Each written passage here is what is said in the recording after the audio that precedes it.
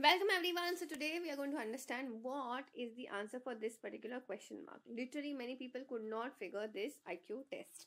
Okay, so question is 1 is followed by 2, 1 is followed by 1, then it is followed by 2, then it is followed by 4 and then it is followed by 8. So now if you see the series is again in ascending order. Okay, so we are talking about basic differences. But if you look closely here, when you add 1 over here you get this, when you add 2 over here you get this, and then when you add 4 over here you get this answer, and here in this case when you add 0 you get the answer as 1. But the problem over here is, see, either this had to be completely an odd series or an even series. From here this finding out the next number becomes tricky because we don't know whether we should add 5 or should we add 6, okay, or should we add 8 because this is actually getting doubled. Okay, so in this case what you should do, so here in this case we have to look for some other logic because this logic gets you a very tricky answer.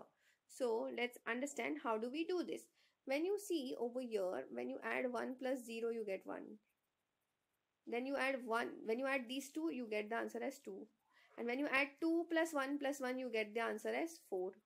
When you add 4 plus 2 plus 1 plus 1 you get the answer as 8. So now here the answer for this question mark is supposed to be 1 plus 2 plus 4 plus 8. So that is coming out to be 16. I hope you've understood how to solve these kind of series questions. That's it for today. I will see you in the next video.